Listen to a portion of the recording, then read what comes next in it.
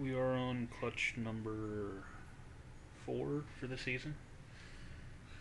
This is Venus, and Venus is 100% het for orange hypo, or what was once more commonly referred to as orange ghost. There's now another mutation called the true ghost, so a lot of people just call hypo now. She was bred to Casper, who's also het for hypo. So each egg has a 25% chance of being an orange hypomelanistic ball python. And she's wound up really tight here. Let's see what she's got.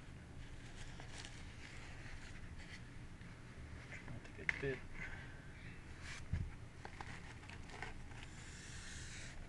And she's starting to hiss now.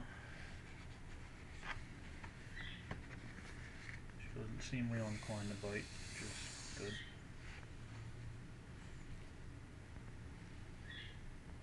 It's always easier to unwrap a snake from the tail.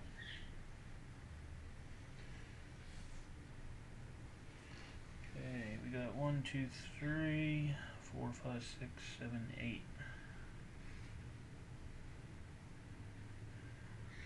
Now, she laid 2 years ago, but she slugged out, and she wasn't bred last year.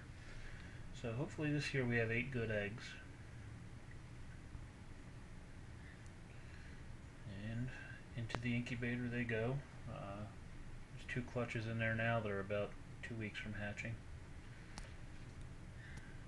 And I think I only have 1 more clutch coming this season.